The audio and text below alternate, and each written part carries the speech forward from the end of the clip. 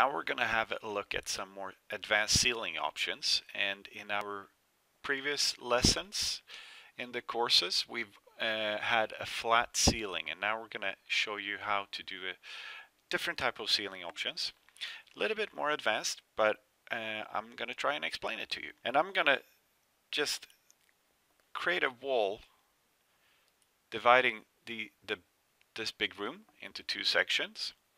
Then I'm going to click inside this area and I'm going to select a new ceiling height. So let's pick a lower ceiling height, 4 meters. And if we go into 3D now, you'll see that we have basically two rooms with two different ceiling heights.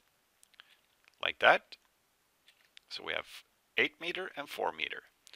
But now I want this to be one big wide open area. So what I'm going to do is I'm going to click on this single wall that we added, and I'm going to choose to hide that wall. So if we do that now, we'll see that it's actually one big open area. Like this, we'll move over here. So we'll move over here. And in 3D, it will look like this. So now we have one big open area with two ceiling heights. We'll do an undo and step backwards here.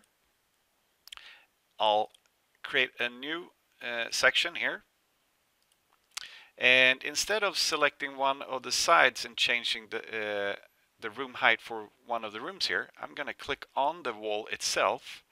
And then I'm going to select a higher value here for both side A and side B. So that's what I have in the wall property menu here.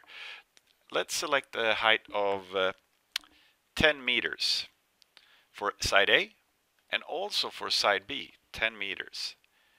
And we're going to hide that wall again. So now it looks like this. We do have two sections of this room, but we hidden this wall and made this single wall section, which is hidden, 10 meters high on both sides, A and B. If we go into 3D, we'll see what this looks like. Here we go. See from this view as well.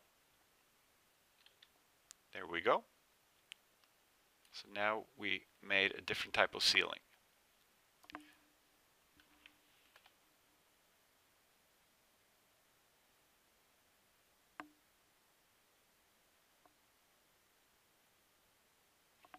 We'll do one more sample. We'll remove that wall section again. And now I'm not going to split up the room. I just want to create a sloping ceiling here. And I'm going to make sure that my room is 8 meters to start off with. Then I'm going to click on one of the sides here. Let's choose this side. And I'm going to select a wall height of, let's do it a little bit extreme, 12 meters. So now this wall will be starting at 12 meters and it will be sloping down to 8 meters along this side. So we'll check what that looks like. Here we go.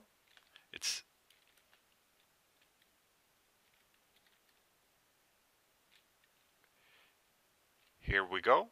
Here's the result. As you can see, we have a sloping ceiling here.